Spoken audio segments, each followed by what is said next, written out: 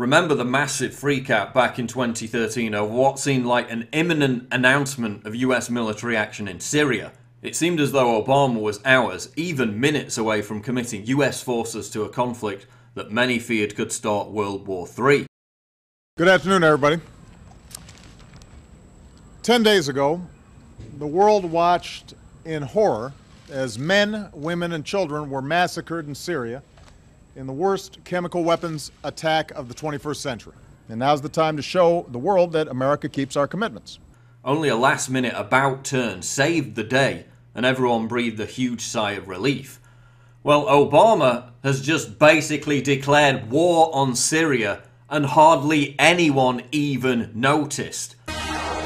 Well, President Obama giving the Pentagon the green light to defend U.S.-backed rebels in Syria. Now, under the new rules of engagement, the fighters trained and armed by the U.S. would have the support of airstrikes if they're attacked by Islamic extremists or Syrian government forces.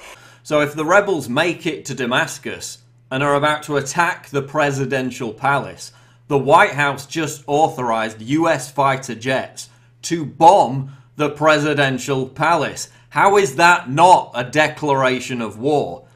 ISIS is wreaking havoc all over the region, killing Christians and Muslims en masse, but the Obama White House is still preoccupied with targeting the Syrian military, which is the major force in the region fighting ISIS.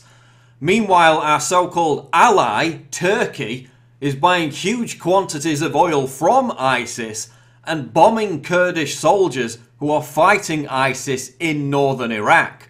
The Israeli military is also providing aid to Syrian rebels, many of whom have gone on to join Al-Qaeda affiliated groups and ISIS itself. What the hell is going on? Why is the United States and its allies targeting people who are killing ISIS?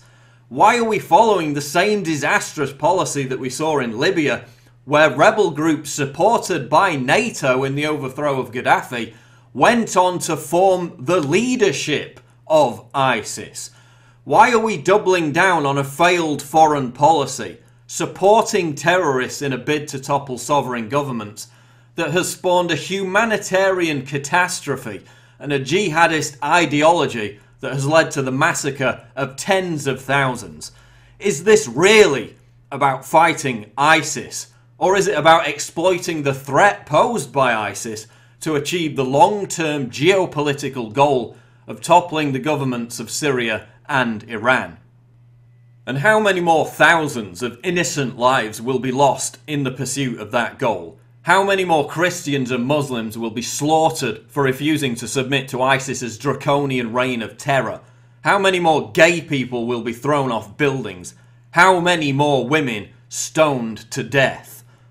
How long before Democrats and Republicans, liberals and conservatives unite to demand an end to this insanity, to stand in unison against the military-industrial complex and say this stops right now? Enough is enough.